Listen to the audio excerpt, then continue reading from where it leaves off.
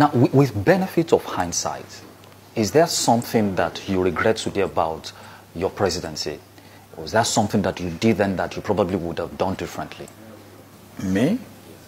What? I did everything that I should do the way I should do that. But what about Odi? The invasion of a village in Odi where the whole village was wiped out. Of course, if I have soldiers and police who are the instrument by which I should maintain security, and I send police and they were killed, and I send soldiers and they were killed, what do you expect me to do? If you were in my position, what will you do? You will fold your arms? You answer me, my dear brother. Definitely not. Okay. Okay.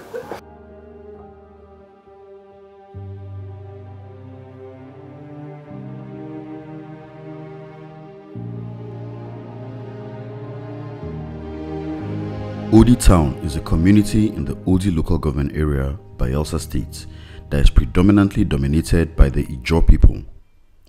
Trouble broke out in the community when on November 4th, 1999, 7 members of the Nigerian police were murdered by a gang near Odi. More attacks and murders continued in the days that followed, bringing the total number of murdered policemen to 12. This was a development that was both troubling and unacceptable to the presidency, and so the military was brought in to intervene. The Odi operation was not just an army operation. It involved the army, the navy, and the police. Each institution had a role to play. The Inspector General of Police was present at the meetings, but he directed the Deputy Inspector General to join us in Port Harcourt.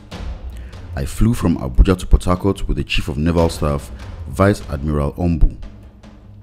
We went through Warri in a military aircraft, which eventually took us to Port Harcourt. We met at the Hotel Presidential Port Harcourt with the General Officer commanding the 82nd Division, the Brigade Commander in Port Harcourt, the Naval Commander in Port Harcourt, and the Police Commissioner.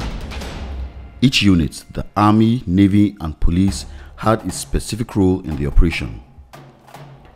The Navy was to use flat-bottom boats on the creeks to ensure that none of the troublemakers escaped through the creeks. The Army was to cordon off the city to enable the police go in and search the area for the hoodlums who had killed police officers and soldiers. The operation was well planned and the date was fixed at the end of our meeting. I flew back to Abuja and monitored the operation from there. On D-Day, we commenced the operation as planned. The plan was brilliant and well designed to avoid collateral damage to civilians and property. The road from Kayama to Warri was blocked so that no vehicle interfered with movements of troops or tipped off the people. No vehicle was allowed to overtake the convoy. We moved without an incident for approximately 50 miles. Less than 40 miles to Odi, we ran into an ambush. I suspect that either somebody in the Navy, Army, or the police had tipped off the people. We lost a vital component of any military operation, the element of surprise. The bandits and hoodlums had known well in advance that we were coming, and they were prepared for us.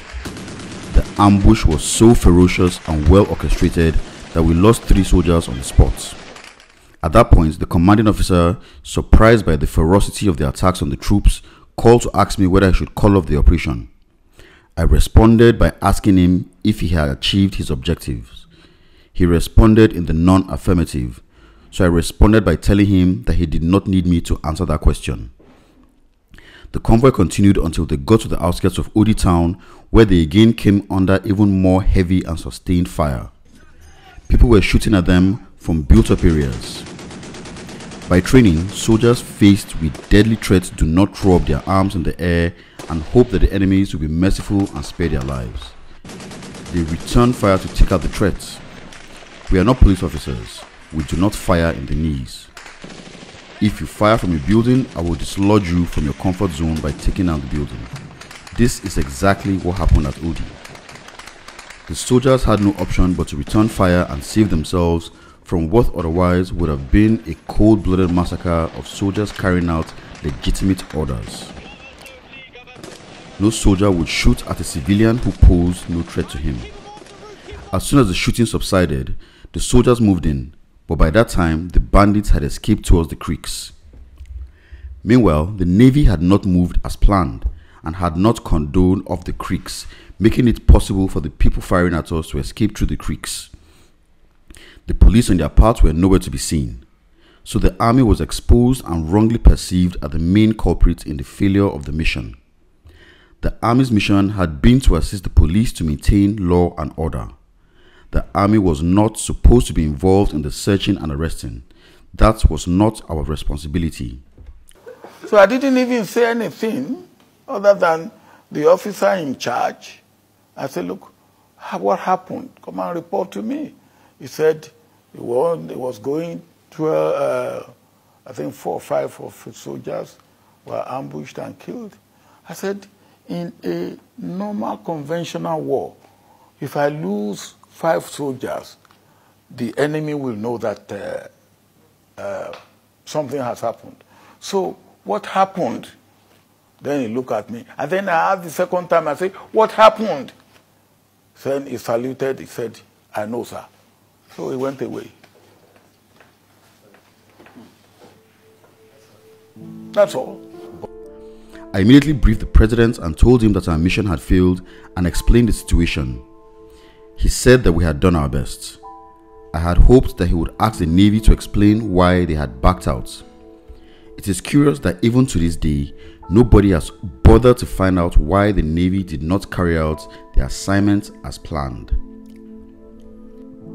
I have also believed and still believe that soldiers should not be involved in basic law enforcement duties. The army has neither the training nor the disposition for such assignments. Questions about the performance of the military at Odi should rightly be directed to those who ordered the army into Odi in the first place. The army did not gratuitously inject itself into Odi. We were asked to come in by the civilian authorities. It is not the job of a soldier to question the morality or rationale behind orders. In fact, it would have been a gross insubordination and a very serious violation of military code of justice if the army had failed to carry out the directives of the commander-in-chief. As a soldier, I was trained to obey the last command of my superiors, even if I had reservations about the correctness of such an order. Once the order was given, my job was to work out the technical details. The soldiers performed credibly under very dangerous and difficult circumstances. It is very unfair for people in the confines of their homes and behind newspaper desks to second-guess the actions of soldiers who were ambushed by armed thugs. Expecting detachment and restraint in the face of fire has never been part of military training. Self-defense is the first law of nature and an integral part of the military rules of engagement. There may be debates about whether self-defense had mutated into overkill, but that does not negate the underlying fundamental premise. Soldiers faced with organized and sustained fire have the right to defend themselves.